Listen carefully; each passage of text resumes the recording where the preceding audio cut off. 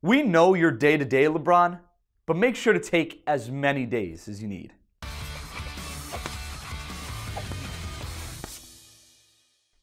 LeBron James gave all of Laker Nation a scare Tuesday night when he claimed to feel a pop in his groin. However, bless up, turns out Bron is okay. He'll be staying home for the game against Sacramento, and we'll reevaluate the situation every day after that. But let this be a lesson. LeBron, you don't have to be Superman right now.